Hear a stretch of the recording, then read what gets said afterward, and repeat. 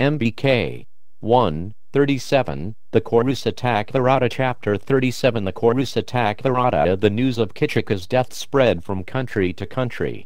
Everyone was amazed to hear of his mysterious killing and the subsequent death of his 100 followers. In Hastinapura, the spies dispatched by Duryodhana came to the court and reported everything they had seen and heard. After informing the Kurus that they had found no trace of the Pandavas, they then told them about Kṛṣṇa's death. The Kurus were joyful to hear this news. Kṛṣṇa had been a thorn in their side, often attacking surrounding countries and defeating their armies. Many times the Kurus had been approached by tributary kings seeking protection from Kṛṣṇa. Now he and his generals were dead, apparently killed by invisible Gandharvas. Duryodhana pondered the news. Less than 2 weeks remained of the Pandavas' exile. Although he had sent out thousands of spies, none had managed to find them. The Pandavas had hidden themselves well, if they were even alive. The prince summoned his courtiers and said, "You should arrange for one final search for the Pandavas. Have the best of our men scour every city and town. If those heroes still alive, we face great danger. We are expecting them to emerge from exile surrounded by their forces. Let us discover them before this happens and send them back to the forest." Dasa agreed. "We should certainly make a great effort to locate the Pandavas, but I doubt we will find them. We have already searched every city and town. Either they have perished or they have crossed the ocean. I think they are gone forever. I do not think we need fear them." When Dasa sat down, Drona stood up and said, "Persons like the Pandavas never meet destruction.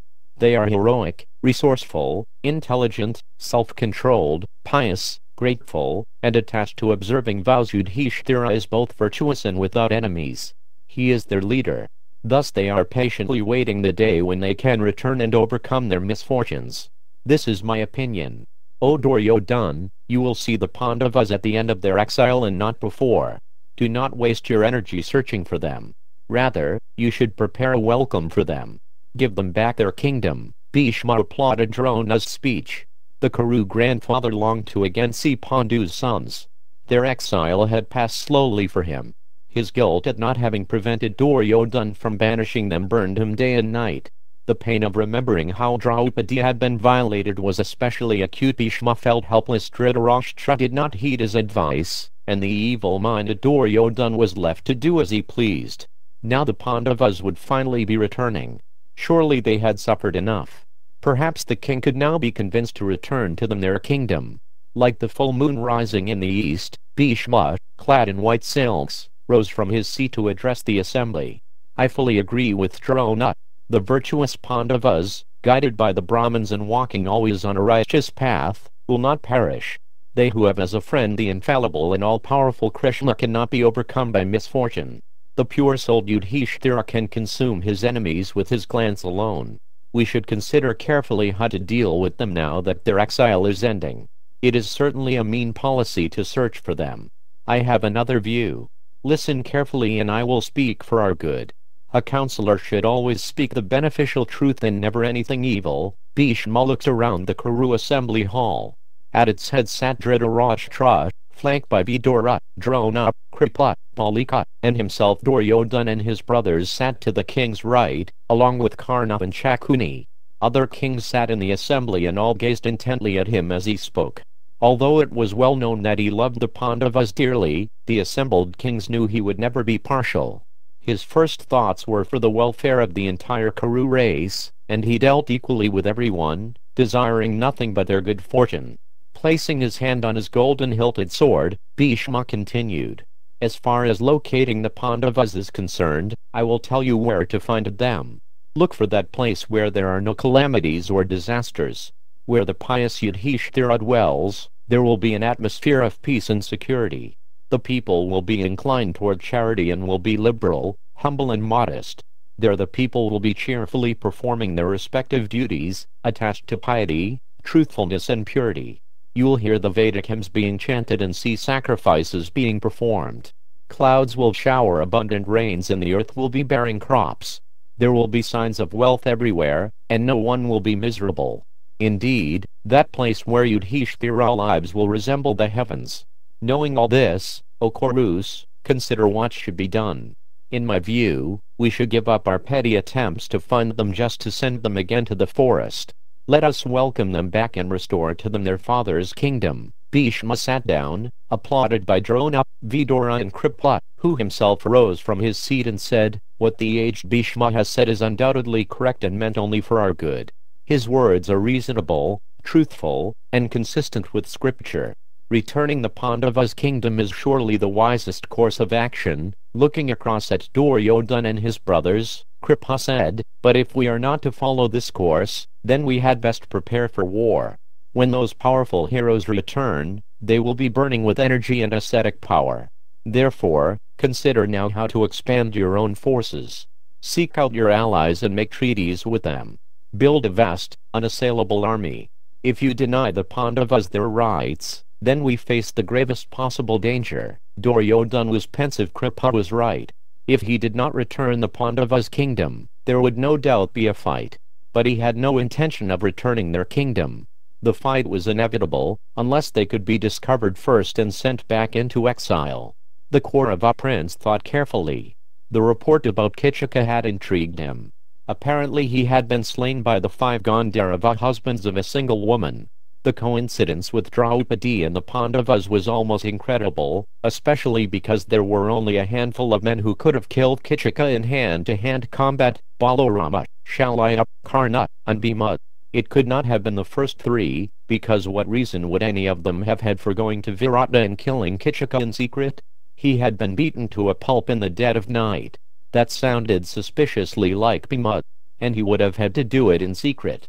It added up. Kṛṣṇa had violated a woman with 5 husbands and had been slain in a manner that bore Bhima's unmistakable stamp. As Duryodhana pondered, Sasharma, king of the Trigartas, took advantage of the silence and said, "O Kurus, if you desire to expand your forces, you can begin by bringing Virata under your subjection. Now he is without Kṛṣṇa and his followers should be little trouble. Let us go and take his wealth. Subjugating him, you shall increase both your treasury and your army by requisitioning his forces. I will bring my own army to assist you. Too many times have the Trigartas been overpowered by Kṛṣṇa. Now we shall avenge ourselves on the Matsyas." Duryodhana felt that the gods, or perhaps the Danuvas, had answered him. If he went to Virata, they might find the Pandavas. If they were not there, then there was no loss. He would still gain something by winning over that kingdom. The prince stood up and issued instructions. "Sasharma has made an excellent suggestion. We should go to the Matsya kingdom immediately. Prepare our army to leave at once. As he has suggested, Sasharma will accompany us with his own forces." Duryodhana ordered that they depart the next day. He told Sasharma to go ahead with his army and begin by taking away Virata's cattle. Duryodhana would follow with his forces and attack the city. As the other Kuru elders sat in silence, Dhritarashtra gave his approval and preparations were begun. After Kṛṣṇa's death, Virata's citizens were afraid. Although Kṛṣṇa had been cruel, he had also been powerful enough to protect them. Now they had no protector. How long would it be before some aggressive monarch tried to conquer them? The king, desperate to replace his commander, considered Kṛṣṇa, Vallabha, Tantripala and Granthika. It seemed to him that any of them could lead his army and protect the Matsyas. It was not long before Virata was presented with an opportunity to test his ideas. One morning as he sat in court, a cowherd ran in and exclaimed, "The Trigartas are attacking us and stealing your cows, O king. Come quickly to rescue them." The king immediately issued orders for his army to assemble. He called for his armor and weapons and prepared to lead his army. His 4 sons surrounded him, also ready for battle. In a short time, hundreds of other powerful warrior chiefs assembled in the court. Outside the assembly hall, the vast Matsya army lined the streets, ready to march. Chariots, elephants, horses and infantry created a clamor that resembled the ocean's roar. Virata's younger brother, Satanaka, stood by the king's side. The king said, "I have no doubt that Kṛṣṇa, Vallabha, Tantripala and Granthika will fight. Give them armor and chariots adorned with flags. I do not think such men, endowed as they are with bodies like mountains and arms like elephants' trunks, will not join the battle." Virata strode anxiously out of his hall to organize his army, while Satanaka had chariots fetched for the Pandavas. Having the four of them brought before him, Satanika presented them with armor and weapons and ordered them to fight. Enlivened by the thought of a battle, the Pandavas selected suitable armor and put it on. They mounted chariots and rode out of the city behind the king. The Matsya monarch charged into battle on a massive chariot surrounded by his sons and the Pandavas. In his burnished armor, adorned with 100 suns and 100 eyes, the king shone like the sun encircled by the major planets. Behind them came 1,000 infuriated elephants. 8,000 chariot fighters and 60,000 horsemen followed them, holding their weapons aloft and sending out terrible war cries. The entire army seemed like a mass of clouds charged with lightning moving across the earth. The Trigurtas were still rounding up Virata's huge herd as the Matsya army rushed upon them. Quickly abandoning the cows where they would not be harmed, the Trigurta warriors met the Matsya's charge. A fierce battle ensued on the grazing grounds. As the enraged warriors slew one another, the battle resembled the one that had once taken place between the gods and the demons. A thick dust cloud rose up from the field, obscuring everything and screening the afternoon sun. Thick showers of arrows whistled through the air and warriors fell by the thousands. The screaming fighters hacked at one another with their swords and axes. As the blood of slain fighters flowed into the dust on the field, the cloud subsided. Heads adorned with helmets and earrings were rolling on the earth. Well-muscled arms, their gloved hands still clutching weapons, lay on the ground like serpents. Shattered chariots and pieces of armor were strewn everywhere. Vultures descended and tore at the bodies of the dead fighters. Jackals surrounded the battlefield. Sasharma, mounted on a gold chariot, came before Virata and bellowed out a challenge. He immediately released 100 powerful arrows that struck Virata's armor and fell to the ground. Roaring like maddened bulls, the two kings circled one another with their weapons upraised. They discharged arrows like clouds pouring torrents of rain. Seeing him engaging with the Matsya king, Sasharma's two brothers came to his assistance. With well-aimed arrows, they killed Virata's 4 horses and his charioteer. They then slew the warriors protecting his sides and rear. Sasharma leapt from his chariot with his sword held high and rushed toward Virata. With his 2 brothers, he seized Virata and took him captive. Yudhishthira saw Virata being led away on Sasharma's chariot. He quickly went over to Bhima and called out, "The Matsya king has been captured and his army routed. We have lived peacefully in his kingdom this last year and are indebted to the king Bhima. Free Virata and thus repay our debt. We shall then put the Trigurtas to flight." Bhima's eyes glinted at the prospect of the fight. He had been awaiting Yudhishthira's command before engaging in the battle. "So be it," he replied. "Behold my prowess. I shall take hold of that huge tree over there like a mace and disperse the entire Trigurta army." Bhima moved toward a huge sal tree nearby, but Yudhishthira checked him. "O child, do not be rash. If you uproot this tree and perform superhuman deeds, people will be amazed and say, 'Surely this is Bhima.' Take some other weapon so that people will not recognize you. Go on your chariot and the twins will protect your wheels." "Release the king," Bhima urged on his charioteer and raced towards Sasharma, who was heading away with the captive king. Nakula and Sahadev rode on either side and carved through the Trigurta forces. Approaching Sasharma, Bhima yelled, "Wait! Turn and fight! Behold now a mighty feat of arms as I throw you down with all your followers." Bhima let go a steady stream of arrows and Sasharma turned to face him. When the Trigurta king saw the powerful Bhima and the twins before him, it seemed to him that Yamaraja, flanked by death and time, had come to do battle. Along with his sons and generals he tried to withstand the Pandavas' attack, but hundreds were being killed. Chariots were smashed and elephants slain. Horses with their riders fell like trees blown over in a storm.